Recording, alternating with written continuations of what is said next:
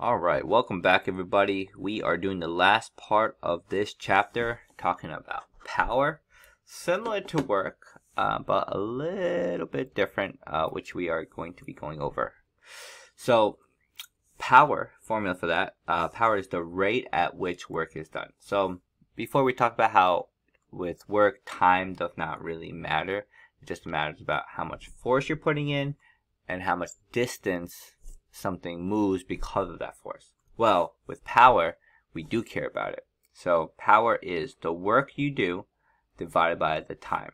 So the quicker you do it, or the shorter the time is, the more power you exert. Or the longer it is, the less power you exert. Okay? Pretty simple formula. Power is equal to work over time. And then here are the algebraic manipulations if you want to memorize or copy it down. Okay. A car revs its engine and speeds up a hill, doing 50,000 joules of work in 8 seconds. A, how much power does this car provide in watts? B, how much power does this car provide in horsepower? Okay. A, okay, let's see. A is, we're going to do power is equal to work divided by time. So this is going to be 50,000 divided by 8, and let me do that, 50,000 divided by 8, and we get 6,250 watts. Great. Part B is how much power does this car provide in horsepower? So 6,250 watts, 1 horsepower is equal to 746. So I'm just going to do 6,250 divided by 746, and we get 8.38 horsepower. Okay, relatively basic. Okay, just going back real quick. Okay, now next question. Two people are in a heavyweight competition. Person A lifts a 50 kilogram weight 2 meters into the air with constant velocity in 3 seconds.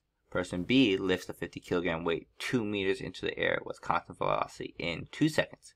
Which person produces more power? So they're both going to be lifting with the same amount of force, right? And they both lift the same amount of distance. So they both do the same amount of work. However, person B does it in a shorter time. Because they do it in a shorter time, they produce more power. So person B produces more power. Okay, moving on. Two people are in a heavyweight competition. Person A lifts a 50 kilogram weight 3 meters into the air with a constant velocity in 3 seconds. Person B lifts a 80 kilogram weight 2 meters into the air with a constant velocity in 3 seconds. Which person produces more power? Okay, so now we have to kind of figure this out. So let's find what the work done of each person is. So this one's going to be 50 times 10. So 500. That's the force applied. And moves it up 3 meters. So this is going to be 1,500 joules of work.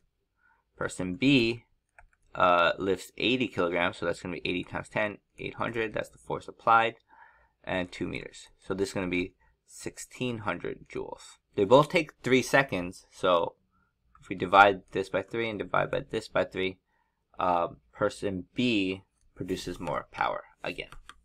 Okay? Alright, moving on. An adult pushes a heavy box with 150 newtons of force, moving the box 5 meters in 7 seconds. How much power did this adult produce? Okay, so let's look at this. Power is equal to work divided by time, but we got to figure out what work is by this person. So work by the force applied is 150 newtons times the displacement, which is 5. So this is going to be equal to 150 times 5. 750 joules. Great. So power is going to be work, which is 750, divided by time, which is 7 seconds. And that's going to be 107 watts. Or 107.14 watts. Okay. Yeah. Great. Moving on. A woman lifts a 10 kilogram pail of water with a constant velocity of 3 meters per second. She lifts the pail of water in 2 seconds. How much power does she produce during this time? Okay, so she's going to be lifting this pail. It's 10 kilograms with constant velocity. So that means the force applied has to be 10 times 10, which is 100 newtons. Has to be the opposite of force of gravity. How much power does she produce? So we don't know what distance she goes up. However, we do know that she goes up with a velocity of 3 meters per second and that it takes her 2 seconds. So let's use that to help us find the distance. So we know velocity equals the displacement divided by time, and we're looking for displacement. So manipulate that. Displacement equals velocity divided by times time. So velocity is 3, time is 2. So now we know that the pail goes up 6 meters. Okay, so now let's find the work, which is the force, which is 100, and it goes up 6 meters. So this is 600 joules. So the power is just going to be the work, which is 600, divided by the time, which is 2 seconds. And it's going to be 300 watts. Wow, she's pretty strong. All right, moving on. Conceptual example 27. 2 people are pushing the same boulder the same amount of distance. However, person 1 generates more power during this time. What can we conclude from this statement? A, person 1 is stronger. B, person 1 pushed the boulder faster. C, person 2 is stronger.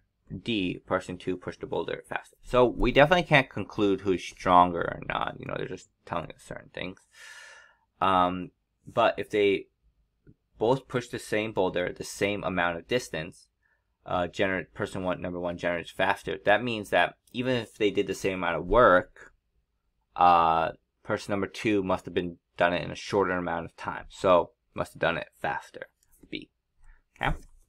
I hope that makes sense. That is everything with this unit. Thanks for watching, everybody. Next time we'll be talking about momentum. Bye.